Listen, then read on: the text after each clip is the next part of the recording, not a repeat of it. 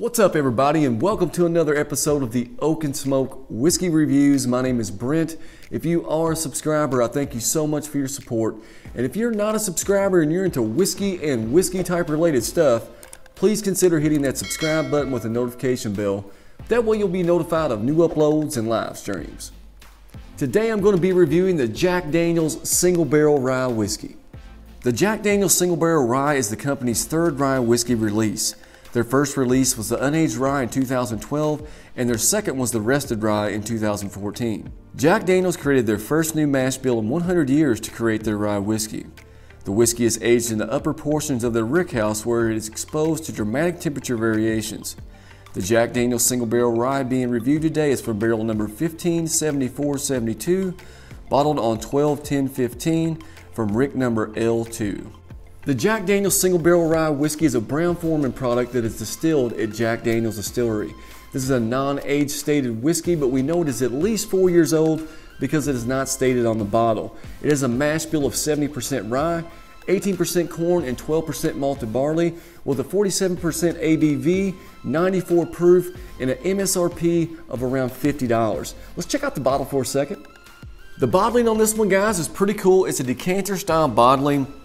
The cork on this one is synthetic. It's got a wooden top. It says hand selected single barrel right on top of the cork. Right here on the stem of the neck, it does give the warehouse location, the date it was bottled, and the bottle number right here on the stem of the neck.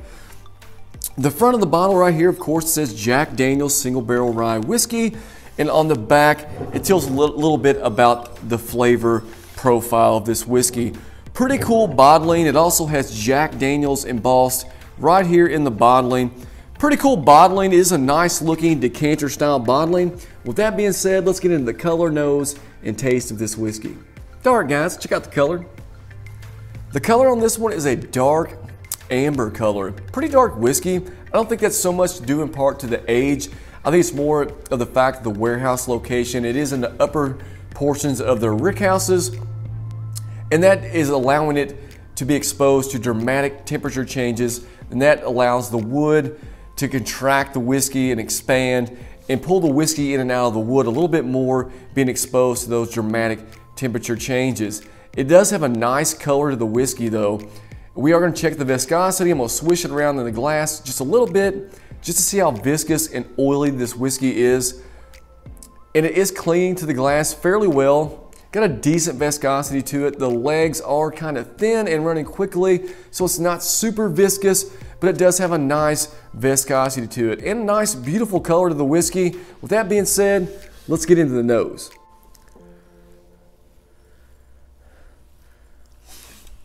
Right away on the nose, I'm getting a banana and cherry note. Yeah, bananas and cherries.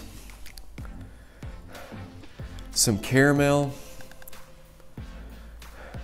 some baking spices, a little bit of clove and rye spice, of course, and a definite nice oak note, but it's like a charred oak note on the nose. It's not nosing like your typical rye. A lot of your typical ryes have bent, dill, black licorice. This has none of that. It's definitely unique, especially the banana cherry note. Not so much the banana. I typically get banana notes on Jack Daniel's products, but the cherry and the caramel, and there's just not a whole lot of rye spiciness or the typical notes you would get off of a rye whiskey in this whiskey. But in saying that, it's definitely unique and a pleasant nose. Very approachable and pleasant. Yeah, that cherry banana note, very nice cherry banana note. You are getting a little bit of clove and baking spice and rye spice in there. And that charred oaky note is definitely nice also. Nothing's really standing out. It's very well balanced.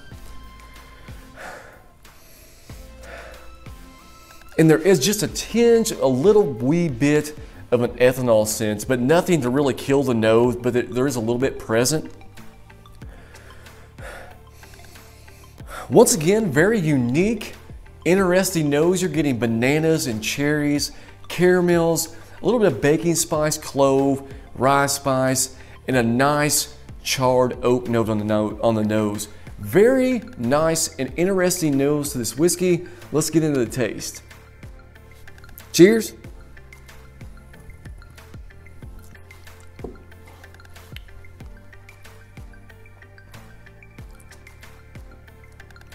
First sip, nice buttery mouthfeel, banana note, a little bit of caramel, and it's finishing off a little bit of an oaky rye spice note.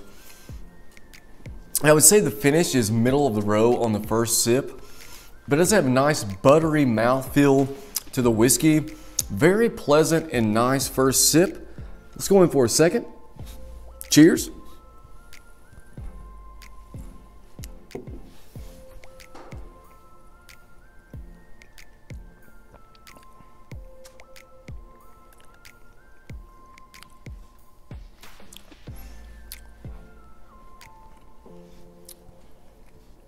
Now that my palate has become more accustomed to the whiskey, more acclimated, it's kind of following suit with the nose, not drinking like your typical rye. There is bananas and cherries and caramel on the front of the palate. The caramel's getting drugged through mid-palate, and you are picking up a little bit of clove and rye spice on the back of the palate, and it's lingering caramel, rye spice, and oak on the finish. The finish is drying out a little bit, but it has maintained that nice buttery mouthfeel. Very unique and different rye whiskey, to say the least.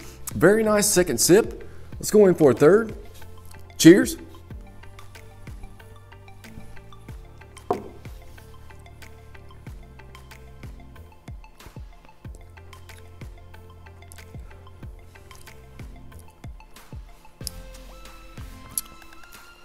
Nice, consistent pour.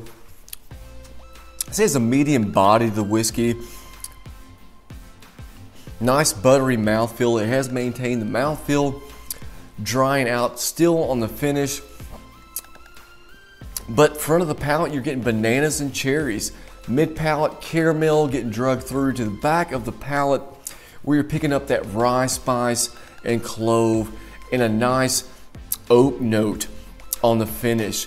It isn't the charred oak note we were getting on the nose, but it is very consistent with the nose. It is not drinking, nor was it nosing like your typical rye. There's no mint, there's no dill, there's no black licorice. Definitely a different and unique rye whiskey, but pleasant and enjoyable to say the least. Very nice third sip. Let's get into my final thoughts. My final thoughts on the Jack Daniel's Single Barrel Rye. Guys, it's definitely a different and unique rye whiskey experience. If you're looking for mint, dill, black licorice, this is definitely not the case with this one. It's definitely not drinking like your typical rye. It does have a 70% rye content in the mash bill, but that dill, that black licorice, that mint, that high heavy heat that you typically get from a rye spice, it's just not there in this. But it is a very pleasant and enjoyable pour. So if you're looking for something unique and different in the rye world, I think the Jack Daniel's Single Barrel Rye is the way to go. Now, pulling the trigger on a non-age stated rye whiskey, this is from a company that hasn't been doing rye for that long. They just put out their first rye in 2012. I totally get it. That is a pretty steep price on this whiskey, but I think if you are looking for something different and enjoyable in the rye whiskey world, I think this would be a good choice. Definitely a good, enjoyable, and pleasant pour of rye whiskey. With that being said, I'm going to wrap this up. I thank you so much for watching. If you are a subscriber, once again, I want to thank you for your support. And if you're not a subscriber, hey, subscribe. Until next time, guys, cheers.